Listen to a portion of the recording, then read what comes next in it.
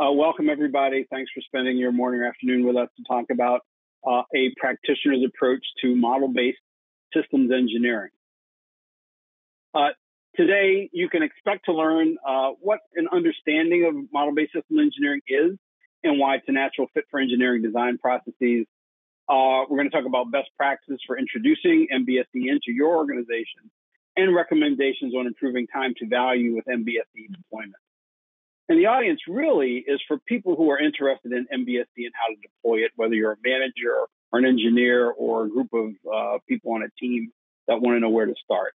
We're really not going to be doing a discussion of tools today, so it's really not meant for people if you're trying to decide between MBSE tools. So first, just to level set everyone, let's talk about why do we even need systems engineering, much less, or even more importantly, model-based systems engineering. So let's say there's a farmer, right, and they need a way to chemically treat their field. And tractors and planes and helicopters all have limitations, but UAVs could be the right solution. But which configuration below is best for the farmer? And you see three configurations, right? One is a helicopter, one is a quadcopter, and one is more like an airplane. And so if the question is which one of these is the best one for the farmer to use and you don't know, then what do you need to know the answer to that question? And I'm sure if a few of you think about it, right, some of you will say, hey, well, first thing I need to understand is what the farmer's needs are, right? How much acreage are they covering? What's the weather like?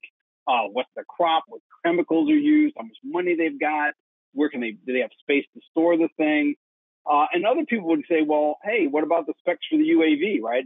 Sure, cost is important. How long it can stay up, how much it can carry, how stable it is. Again, thinking about the weather probably. And what kind of maintenance infrastructure is required to support these things as far as tools and fuel and whatever else they need. So clearly, to start to answer the question of which one is the right answer for a given farmer, you need to understand their needs and the specifications of the UAV. But in addition, you need to know how those things are related. So as an example, if the farmer needs a certain amount of acreage coverage, we need to know what that means in terms of flight time and capacity for the UAV spec. And depending on the chemicals, how many, how heavy, that would go to capacity and probably flight time. Budget clearly goes to cost, and storage space ties to maintenance. So to really get the right answer, we need to understand what the needs are, what the specs are, and how to relate those two at the system, subsystem, and sometimes even the component and at the component level. That's really what systems engineering is all about. And that movement from needs to specs is really captured in the systems engineering V model. It's really the process for moving from needs to component spec to design through build and test and validation. That's what systems engineering is and what it's all about. In the past, when people implemented system engineering processes, that V model was all document-based. The user requirements are captured in text models, the system specs are text, the designs and specs are text, and you're moving all this text documentation around in order to communicate the state of the system that you're putting together. What's happened over time is that the complexity of the modern-day systems that we have with computer-driven devices and things, and the rise of computer-aided everything, right? Computer-aided engineering, computer-aided drawing, drafting, computer-aided manufacturing. It's driving a move from document to model. And this is where INCOSE, that's the International Council on Systems Engineering, has defined model-based system engineering is really the formalized application of modeling to support the process of systems engineering. And in this case, you'll see that we're just trying to visualize it as you see the systems engineering V waterfall. And now, instead of the document sort of being the heart of the process, the model repository is the heart of the process. And then to generate documents, you pull the information out of the model via report generator. Let's take a reason why this model-based system engineering approach seems to fit so well with current engineering processes is that engineers are already trained to think visually and work visually, right? An engineer typically is creating diagrams of whatever it is they're working on. And those things are very useful for systems engineering. So here's an example that we put together of a spacecraft. And it's basically a block diagram of a spacecraft that has some really good information on what the subsystems are. You'll see there's a structure subsystem and harness subsystem, communications, avionics, propulsion, guidance, navigation, and control. So we've got all the subsystems. We've captured the interfaces between those systems and subsystems. So you see, in the case of command and data handling, there's connections to communications and to the payload, and also to guidance, navigation, control. And we've also identified key functions and data exchanges. So over on the payload side, right, there's a payload sensor whose job it is to sense thermal emissions. And there's a signal processor whose job it is to process the signal. So we capture a ton of information already with these diagrams. But when it comes to text-based, document-based systems engineering, the traditional approach, these diagrams are just pictures. And they're used to enhance the documents, which are the master. So in this example, let's say we've got an interface control document where we're trying to document all the interfaces between the subsystems in our spacecraft. And now we want to include this diagram. Well, we pretty much just cut and paste it as a picture into the document. And the document is the master that you're going to refer to and version control and maintain. In contrast, the model-based approach, the diagrams are actually models that are captured by an underlying data model. And the data model is the master. And then any documents and other views that you want to have, they're generated from the data model. And that is a big difference, right? Because now, instead of the text document being the master, you're doing everything in text. You're doing everything with your models and then generating the formats and views that you need. And the benefits of MBSC, just using this interface control document as an example, just imagine the difference between when you're trying to, say, verify the completeness of your interface control document, either visually or with a text document, right? When it's visual, you can look at it. You can see, hey, we missed an interface between the propulsion system and the avionics subsystem, right? Imagine trying to do that with a text document, trying to look and see which interfaces are missing. Also, when there's a mismatch, when it's in a model, you can you can do it visually, but also you can validate it algorithmically. You can look to say, hey, the connection between the avionics subsystem and the guidance navigation control system is a command and telemetry link that's the same as the ones connected to the payload. Well, then the specs for those should be the same. And you can validate that algorithmically, again, versus doing manual text comparison. And another example is when you're doing additions and modifications. Every time you make a change to a subsystem or add a subsystem, if you're in a text document, you got to go walk through all the places that subsystem or interface appears in the document and check and fix it. In the model-based case, and I give a real simple example here. Let's say that on the far left, I've got that model of the spacecraft, and I've decided that I want to add some more external interfaces to it. So on the diagram in the middle, what I've done is say, well, I'm going to add a launch vehicle and its interfaces, the Earth environment, because there's some things around the Earth environment I want to capture, the space environment.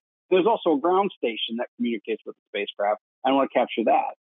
Now, to get a new interface control document, I literally just push a button, and all those new subsystems and system interconnections and interfaces are in the document and ready to be used. If you're a believer in this stuff, right, the model-based system engineering, you say, well, how can I introduce it to an organization? And really the best practice with this is to really think about it as a large-scale transformation effort. And this company, Samra's Engineering, has put up a very nice set of guidelines around how to do this. It very much fits in with change management discipline best practice. So, and it's publicly available. So I copied it with pride. And you notice there's 3 steps are saying, hey, start from processes and practices, not from a tool. And how many times have we been in one of these situations where we're going to introduce some new technique to an organization, and the debate immediately moves to what the tool is going to be, right? This vendor, that vendor, and all those questions, versus what are the processes and practices that we're really trying to improve? And it goes right back to the focus on efforts reduction, because you need to think about what the benefit is going to be, what the benefits are for doing this. And then you want to get some of those benefits as soon as possible. If the benefits are years away, it's hard to start down this large scale transformation effort. So these are just always good best practices, good advice on the right way to go at this.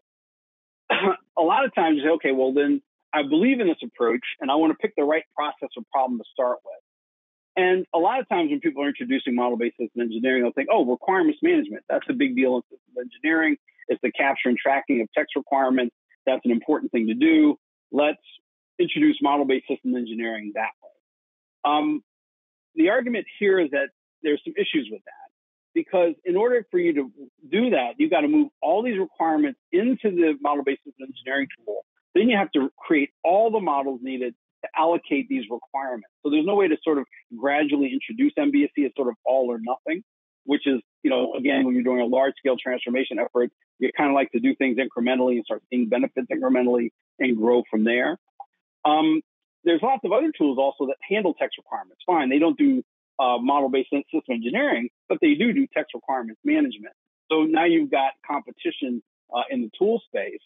And really, when you think about the pain around requirements management, because again, you're trying to think about where the benefits are going to be to the organization, there's pain in requirements management if people are using Word and Excel to manage requirements versus using the proper tool. But that's not to say that people need model-based system engineering. That's really to say that they probably need a requirements management process and tool. So we're saying that's probably not the right place to start from a business value standpoint. Our thought is, and recommendation, is to think of something like interface control documents, which we talked about and talked about the benefits of MBSE. I want to walk through them again, right? What are the pain points in a text-based ICD approach that are addressed by MBSE? Well, the interfaces are better understood visually versus textually, like we said.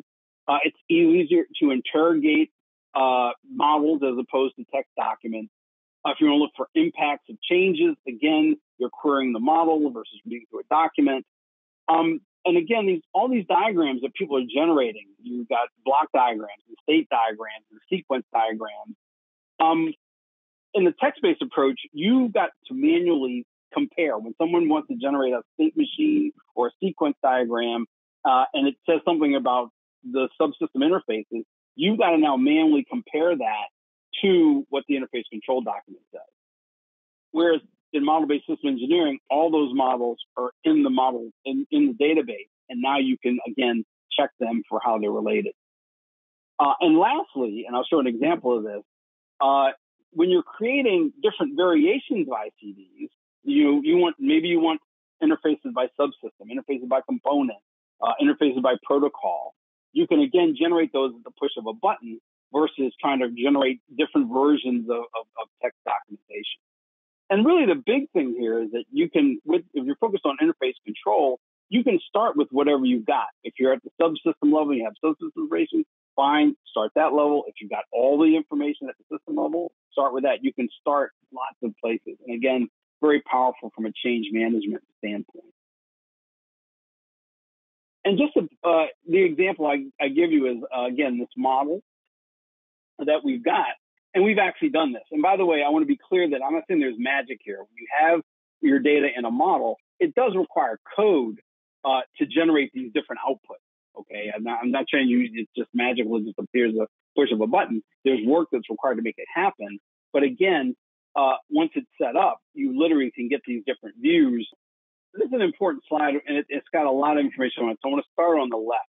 So just in general, taking that interface control example, put it in a broader context. If you're thinking about introducing systems engineering, there's a text-based view and a model-based view. So let's talk about the pieces of systems engineering. In addition to interface control, there's operational scenarios and things on the left where you understand boundaries and lifecycle scenarios and capturing all the interaction interfaces. You've got the system architecture. You've got verification and validation that you do, and of course, requirements management.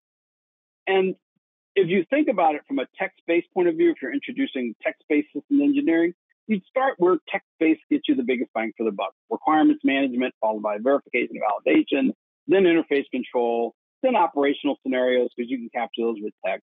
And the last thing would be system architecture, because if you're text-driven, right, system architectures have to be captured with diagrams and models. Text-based, probably just save that for last.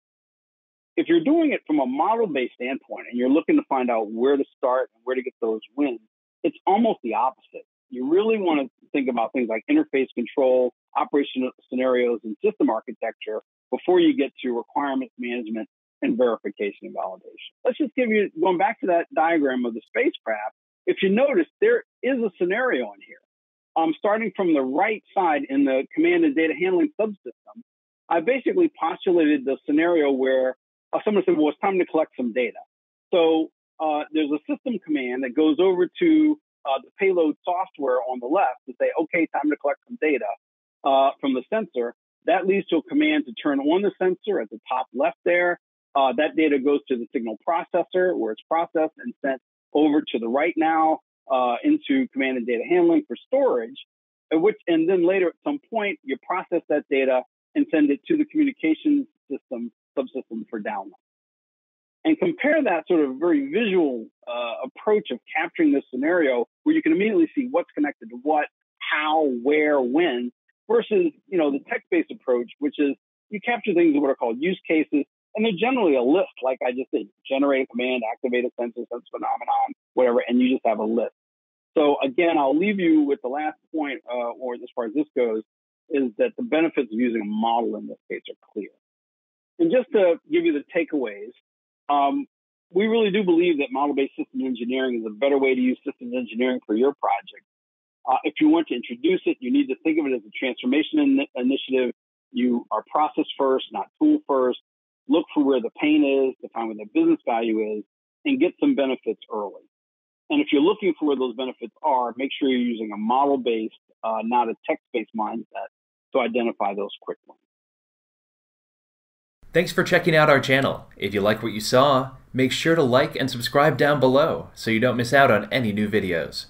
Follow us on LinkedIn, Facebook, and Twitter for the latest engineering news and information. And to see all of our upcoming events, please visit our website at saratech.com/events.